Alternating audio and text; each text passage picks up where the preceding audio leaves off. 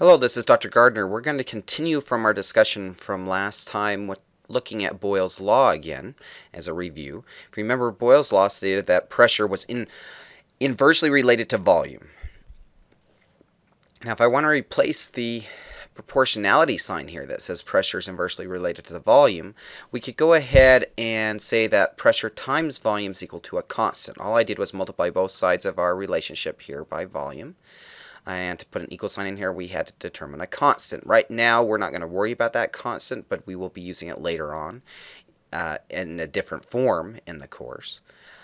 Now, if we realize pressure could be written as equal to the constant times 1 over volume, or volume could be written to the constant as 1 over pressure, we have two potential equations that we could use to relate pressures to volumes. But sometimes we might want to consider when we have changing conditions. So let's say we have pressure 1 and volume 1 equal to our constant. And then let's say under a second set of conditions we have a pressure 2 times a volume 2 under the second set of conditions is still equal to that same constant. Now this constant value would be the same in both cases, of course, which is why we defined it as a constant. I could set these two equations equal to one another. If I did so, we generate the bottom equation on this page, and since the constants are equal to one another, we can go ahead when we set pressure and volume 1 equal to pressure 2 and volume 2, we can exclude the constant. So we have a very useful equation when we have changing conditions. Now this equation can only be used if we're keeping temperature constant and the numbers of moles of gas constant, but it's a very useful equation whenever we have changing pressures and volumes in these types of circumstances with no other variable related to the gas changing. Let's try applying this equation. If we go ahead and have a gas sample that's 2 liters in volume, and it's going to decrease from 1.2 atmospheres in pressure to 0.25 atmospheres in pressure at a constant temperature and with a constant number of moles of gas, let's go ahead and find the new volume. Since I'm keeping the temperature constant and the amount of gas in moles constant in this case, because we did not say that we lost any gas and we didn't gain any extra gas, we can go ahead and use the equation we had defined previously, that the initial pressures and volumes multiplied by one another would be equal to the final pressure and volumes multiplied by one another. So what's useful here is then to go ahead and define my variables. So I can go ahead and say, well, my initial pressure one was 2.50 atmospheres. Actually, I think we worked that last problem last time, so we're working a very similar question here. So we want to say, okay, what pressure is needed to compress 455 milliliters of oxygen gas at 2.50 atmospheres to a volume of 282 milliliters? We did work that last problem last time, so I'm going to work on this one this time. With respect to this, we go ahead and say that the initial pressure was 2.50 atmospheres and my initial volume was 455 milliliters. What I don't know is what the final pressure would be in order for the volume of gas to be reduced to 282 milliliters. Since I have an inverse relationship with pressure and volume, I should have a decreasing volume as the pressure would increase. So I'm predicting I'm going to get a larger pressure value. So the equation I'm using, if we're keeping temperature constant and the number of moles constant, is pressure 1 times volume 1. So those are my initial conditions, would be equal to pressure 2 times volume 2. Okay, in this circumstance, we want to solve for pressure 2, so I divide both sides of the equation by volume 2. So I end up with P1 V1 over V2 is equal to my pressure 2 that I'm trying to solve for. So if we plug in all of our variables from our defined equations, our final pressure would have to be equivalent to the initial pressure of 2.5 atmospheres times the initial volume of 4.55 milliliters divided by the final volume of 282 milliliters. This will then give me a pressure 2 that's equivalent to 4.03 atmospheres. So we'd have to increase the pressure from 2.5 atmospheres up to 4.03 atmospheres in order for the volume to be decreased for the volume of gas from 455 milliliters to the 282 milliliters. Now the most common mistakes I see students perform with a problem like this is they mistakenly swap the two volumes since they have the same units. So you need to very carefully define that your volume initial was the 455 milliliters and your volume final was the 282 milliliters, and be careful not to swap those two values. Of course, if you had, you would have ended up with a lower pressure, and you should have predicted that doesn't make sense to have a decreasing volume with a lowering pressure, because they should have an inverse relationship from our understanding of Boyle's law. Now let's see how this works with respect to shipping products. So if we're shipping products in the US and we're shipping a product from one elevation to another, we might notice that the amount of gas trapped inside of our bags for our products could potentially change with respect to volumes as the surrounding atmospheric pressure changes. Okay, so let's consider if we go ahead and were to pack a bag of chips at let's say sea level and ship it to a higher elevation, the gas in the bag could expand and you could end up with a puffier bag of chips. Or if you were to ship it to a slower altitude, we'd end up with a greater atmospheric pressure and we'd end up with a smaller volume of air in the bag of chips. So we actually can have variable volumes in our bags of chips, and we'd have to account for that with respect to the size of our bags and any free space, because if you did not and you were shipping to a lower pressure, higher elevation, your chip bag could potentially rupture. And if you didn't take this into account as well, when you ship to a lower elevation, well, potentially your bags could deflate enough that there would be more damage to chips in shipment. Okay, so that's something we have to think about. So that lower atmospheric pressure at higher elevation causes the particles of gas to spread out and occupy that larger volume. That's what would make the bag of chips expand slightly, not because there's any more gas in there, but because that gas is taking up a larger volume. Okay, now this can relate to other changes as well. So far with Boyle's law, we've only been looking at volume changes with pressure. Now let's consider if we're not holding temperature constant. If we have temperature changes, well, the volumes of our gases can also change.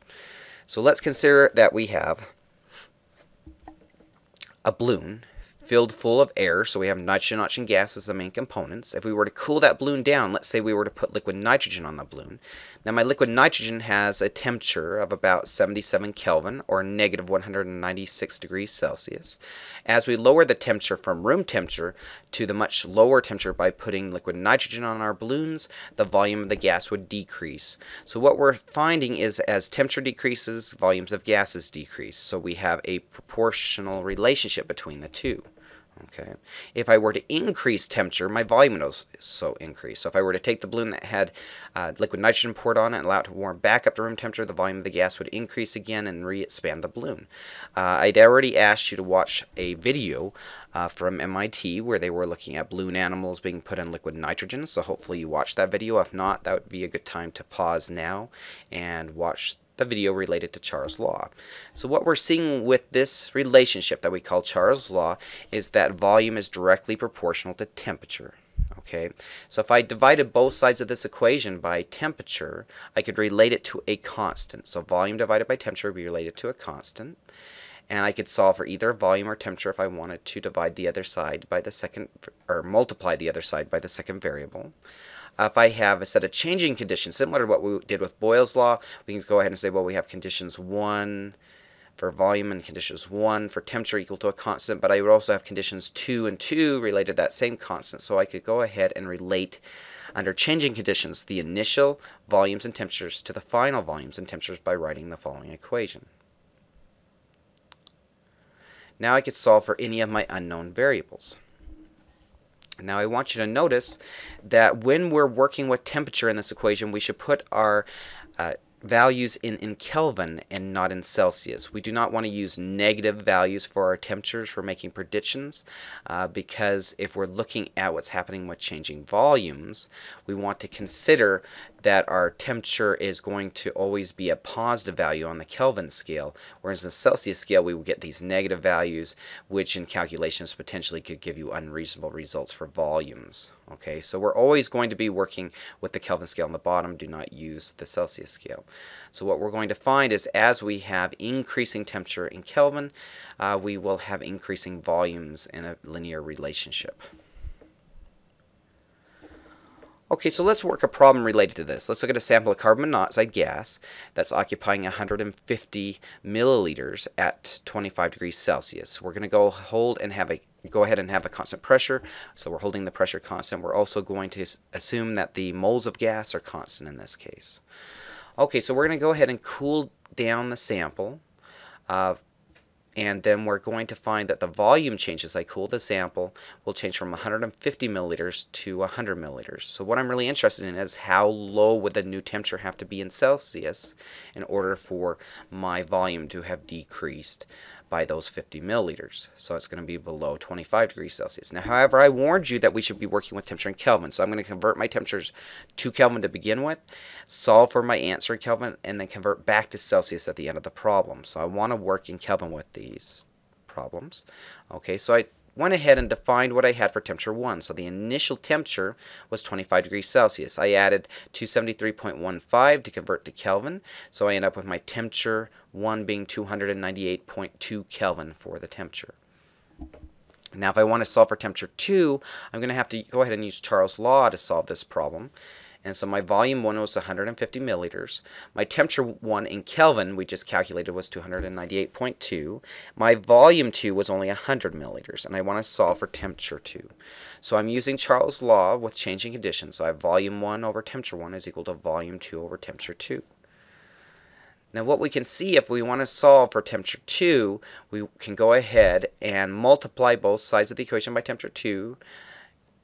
And then we can multiply both sides of the equation by temperature 1 and divide both sides of the equation by my volume 1. So we should end up with volume 1 here in the denominator. Okay. Now what we could see then when we plug everything into our equation, we're going to end up with my final volume being 100 milliliters, my initial temperature being 298.2 Kelvin, and my initial volume being 150 milliliters. Now sometimes I see students swap the two volumes, so make sure that algebraically you've kept track of everything and that you carefully defined your initial volumes and your final volumes so you don't have those inverted. However, we were predicting a lower temperature, so if you had inverted it, you would end up with a higher temperature, and you should hopefully catch your error before submitting an answer on homework or an exam. Now if we take the 100 milliliters times the initial temperature divided by the initial volume, we end up with 198.8 Kelvin, which makes sense because we would have to cool the temperature down. Now this is in Kelvin, so we're going to want to convert that to Celsius. So to convert that to Celsius, we take the 198.8 Kelvin, subtract 273.15, we end up with a negative 74.4 degrees Celsius. So we have to have a pretty significant decrease in temperature for the volume to decrease by 50 milliliters in this case. So we don't always see with room temperature changes large volumes of changes of gases. However, if we start to look at larger changes in temperature, then the volumes of gases changing could be significant. Now let's assume we had a balloon that was filled with air that has a volume of 15.0 liters at 25 degrees Celsius.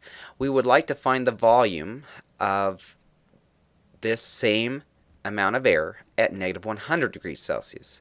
So let's go ahead and assume that we have a constant pressure in this case, and the numbers of moles of gas are not changing. If that's the situation, we can go ahead and set up this problem with respect to Charles' law. I went ahead with the changing set of conditions for Charles' law. I solved for volume 2 again. So my volume 2 is going to be equal to volume 1 divided by temperature 1 times temperature 2. Make sure you're not mixing up your two temperatures in this case. And so my volume 2 will be equal to 15.0 liters, so that was my initial volume of the gas, divided by my initial temperature of the 298.15 Kelvin. Now I know that because I added 273.15 to my temperature of 25 degrees Celsius.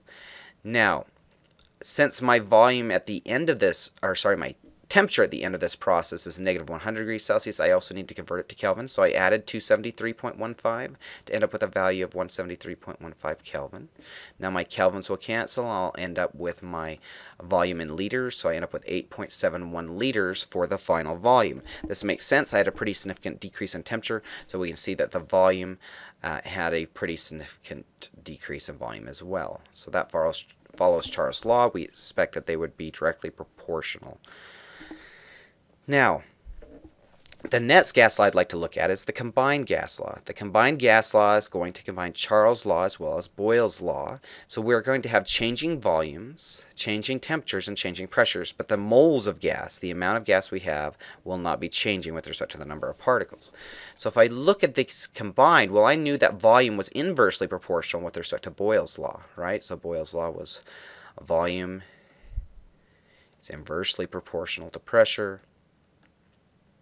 If we looked at Charles' law, we were saying that my volume was directly proportional to temperature. So all we've done is combine these two laws. So I'm saying volume is inversely proportional to pressure. So I'm still dividing by pressure on the other side of the proportionality. And then I can say volume is directly proportional to temperature. So I'm still saying that volume is proportional to temperature on the other side of the proportionality symbol. Now if I have one set of conditions, well, what I can do is I can go ahead and write this equation, and I can say that my initial pressure times my initial volume over my initial temperature is equal to a constant. Let's say this constant is just a K. Okay, well I can say that constant is also equal to a second set of conditions with a second final pressure, a second final volume, and a second final temperature. If that's the case, I can say that this should be a 2, that your initial conditions would be equal to your final conditions when I set up the equation this way related to that constant. So that's where I can rewrite the combined gas law, which we'll be using in lab for the gas laws lab. Okay, so in this situation I have an equation that I can use. So let's go ahead and apply the combined gas law equation. Just combines Charles' law and Boyles' law here. And let's look at a sample of hydrogen gas that occupies 1.25 liters at a temperature of 80.0 degrees Celsius and at a pressure of 2.75 atmospheres. Let's go ahead and decide what volume that this gas would occupy at 185 degrees Celsius and 5 atmospheres. So now we have my changing volume, my changing temperature, and my changing pressure. We're told that we have the final temperature, final pressure, but we need to solve for that final volume. So first of all, I want to convert my temperatures to Kelvin before I use the combined gas law. So I'll have 80 degrees Celsius, add 273.15 Kelvin. That gives me 353.2 Kelvin. So I want to work with Kelvin in these equations. And then my final temperature is 185 degrees Celsius, add 273.15 Kelvin. We end up with 458 Kelvin. So I'm just converting temperatures from Celsius to Kelvin here. Now once I have those, let's define all of our variables. Well, my initial volume was 1.25 liters, my initial temperature was 353.2 Kelvin, and my initial pressure was 2.75 atmospheres. My final volume's unknown, but my final temperature is 454 Kelvin. Now if I think about that, I'm increasing my temperature, so that would result in an increase in volume. So we expect that volume would start to increase from this first change. Okay, of temperature. However, if we look at pressure, well, my pressure is increasing, and since volume is inversely proportional to pressure, that would cause a decrease in volume. So I need to see which one of these changes is significant enough to win out in this situation. Okay, so I went ahead here and I've just rewritten all of our defined variables. We're using the combined gas law equation, okay, since I have changing pressures, volumes, and temperatures in this case. And so we can go ahead and say if we're going to solve for volume 2, that volume 2 is equal to my pressure 1 times my volume 1 times my final temperature divided by my my initial temperature here, and divided by my final pressure. Okay. So if I go ahead and set up my equation, then I can say that my pressure 1 is initially is going to be equal in this case to 2.75 atmospheres. So I put in P1 here. All right. So there's my 2.75 atmospheres. And then my volume initial was the 1.25 liters. So I go ahead and put in the 1.25 liters here for my initial volume, and then my final temperature was the 4.58 Kelvin. Okay, and then you can see that when I divide by the initial temperature, that was the 353.2 Kelvin. So you see how useful it was that we defined all of our variables as we get more of them.